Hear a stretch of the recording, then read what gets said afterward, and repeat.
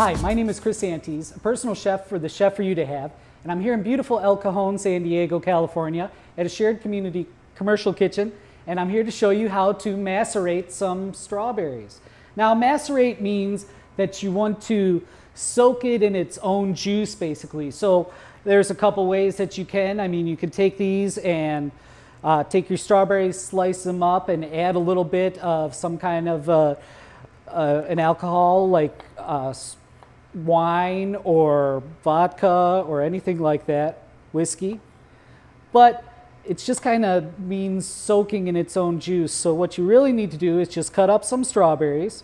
And what I'm doing, I've hulled out the stem and leaves, and I'm just kind of cutting into little slices. Well, I'm taking the whole strawberry, cutting in half long ways, and then cutting out some slices, okay? And then what you would do is add a little bit of sugar to it.